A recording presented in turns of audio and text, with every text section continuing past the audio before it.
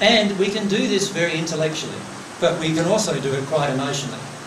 And if you allow yourself during this discussion to connect emotionally to the teachings of reincarnation that are on earth, and then allow yourself to feel the emotions that get generated in the people who believe in these beliefs on earth and in the spirit world, you will start seeing how many negative, fearful emotions are created by this belief.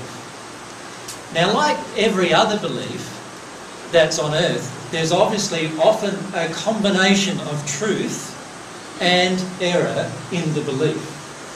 So, for instance, many Christian religions have in them a combination of truth, some truths that are very true, and also some error-based beliefs. Many other religions, the Buddhist faith, the Hindu faith, all of the other faiths that you could name, in fact, the New Age movement and many of the other types, even the scientific movement, all have teachings of truth in them. But they also have false beliefs. And the problem that we all face throughout our progression towards God is how to weed out the false from the true. Can you see that that's going to be an issue, isn't it, in our lives if we want to get to God? The way to weed it out is very simple. Ask yourself, is this loving? That's the only question, actually, that you need to consistently ask yourself about any belief. Now, we could say that some of the answers to that question are, it's love neutral. In other words, it doesn't seem loving or unloving. I don't really know. What you do with those kind of beliefs is you just put them on the shelf and wait until you get some confirmation either way. Then you'll find that there's a whole other set of beliefs that you can quite easily see where the love is or where there is no love.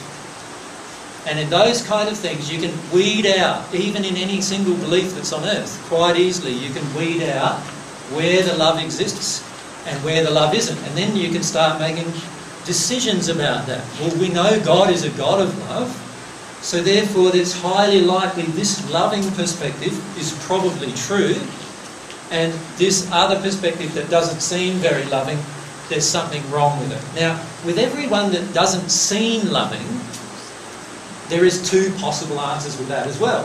One is that your perspective is actually skewed. In other words, you think things are loving that aren't loving, and you think things that aren't loving are loving. Right? And that's a possibility too, isn't it? That I could, with all the emotional injuries and baggage that I have, I could have within me this emotion that thinks something's loving when it's not, and vice versa. Think something is not loving when it is. So how many of us in the past have said, oh, you know, I don't always tell the truth because it seems harsh? How many of you have felt that in your life? Yeah, quite a lot, right? Now that sounds like a loving sort of statement, doesn't it? Like, not to be harsh. Like, you know, obviously we all have the interpretation that being harsh is unloving. Right? But then to allocate truth to being harsh, that's where we make that mistake, you see. And so now we say truth is harsh, therefore truth must be unloving. You see where we go with it? When in reality, the truth sets people free, so the truth is always loving. And we've forgotten that because of our emotional damage. So the key thing to bear in mind in all of this discussion we have today about reincarnation is to look at the results of the beliefs. To look at what the beliefs bring mankind in terms of just general results. Because beliefs that bring mankind into a state of a lack of love or cause harm to mankind in some way cannot be based around truth. But we're talking about it from God's perspective again, not from our own, because our own perspective is often skewed towards not understanding love.